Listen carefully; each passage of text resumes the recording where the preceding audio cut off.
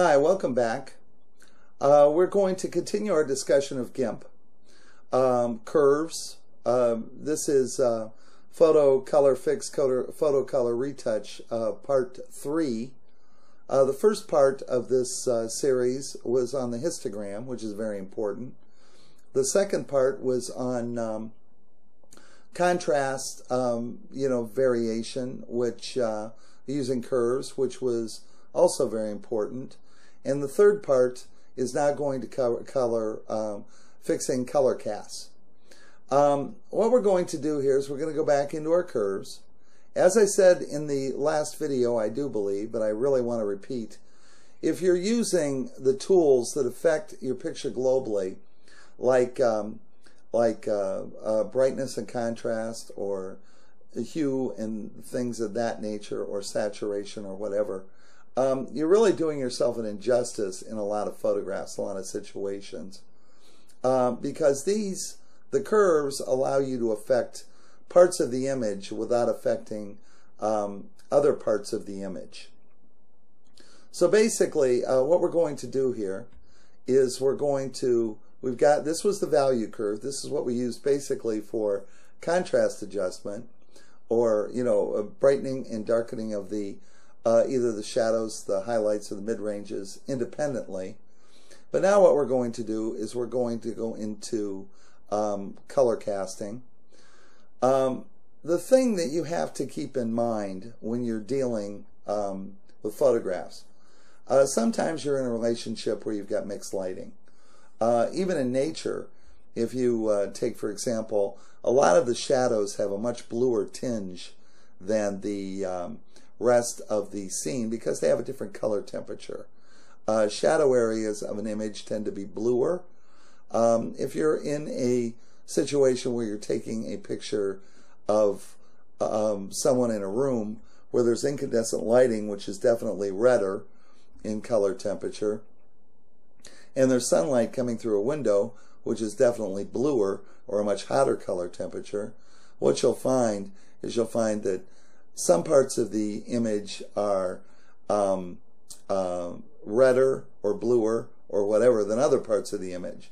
So what you need to do is you need to deal with individual parts of the image, and how you can really take that to a finer point is through selections, which we covered earlier, and which in the next couple of videos I plan on teaching how to do take your selections and putting them into channels, which is even more sophisticated and finer. But for right now, we're going to take a look at this image not as a total, but we're going to take a look at the various color channels. If you take, for example, here is the green channel. Now, if you'll see at the bottom here, the red channel has a different histogram than the green channel, than the blue channel. And remember, white light in an additive color model like RGB, which is basically what you're dealing with in a monitor. If you'll remember that additive colors are from emitted devices that emit color, and the subtractive color model, which is CMY, which is cyan, magenta, and yellow, that comes from devices that reflect light, like the printed page. The reason they have the K tacked onto the CMY, and they call it CMYK, is printers could not effectively achieve a black with the three subtractive colors alone. Remember, RGB, you add the colors together, they equal white. CMY, you subtract the colors, they equal black. Or you add the colors, excuse me, they equal black. So now, we're going to take a look at this image right here of a nice little lake, a nice little pond. And what we're going to do is we're going to remove some of the green from the mid-range. So we're going to put some anchor points up here, and we're going to come up here, and we're going to drag a little bit of this color green out of here. So if you'll notice, a lot of the green was removed. Here, we're going to add green. So now the green is a little bit overbearing. So what we probably want to do is just settle somewhere in here for a nice tone of green. A little bit greener than it was, about where it should be. So remember, these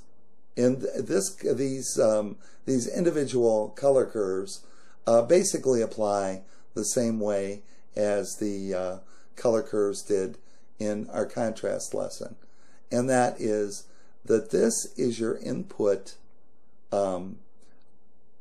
This x-axis represents your input. This y-axis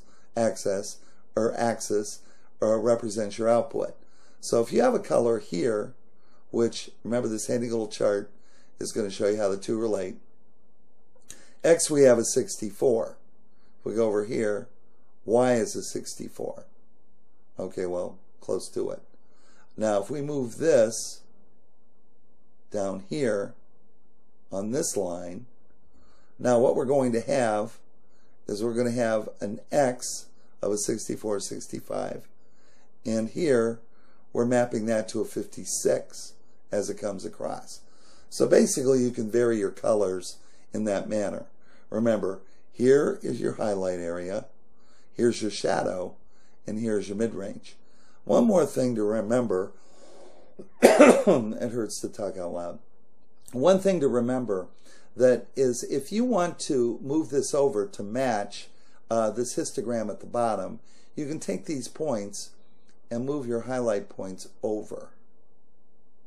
It's like adjusting your black point in, or your black point and your white point in the histogram. So what we can do is we move those over here. You'll notice that we've lost our highlight detail completely because we've ignored this part of the histogram. So what we can do is move this over to where it was at, and what we can do is we can probably do a little bit more experimentation here. So now what we've done is we have moved essentially our white point over. Remember, these operate with the other colors as well. So when you adjust one color, you can get away with it, doing it a minor amount, but you might have to adjust the other colors to make your picture look right. Now the other thing to, again, keep in mind, I'm saying it again because it's important, is the less of the slope, the less contrast. The higher the slope, the greater contrast, as this is a higher slope. So what we're going to do is we're going to have a more contrasty image in the green. Or if we go over to our values, if we values affecting all colors at the same time, a higher slope gives us more contrast, less of a slope gives us less contrast.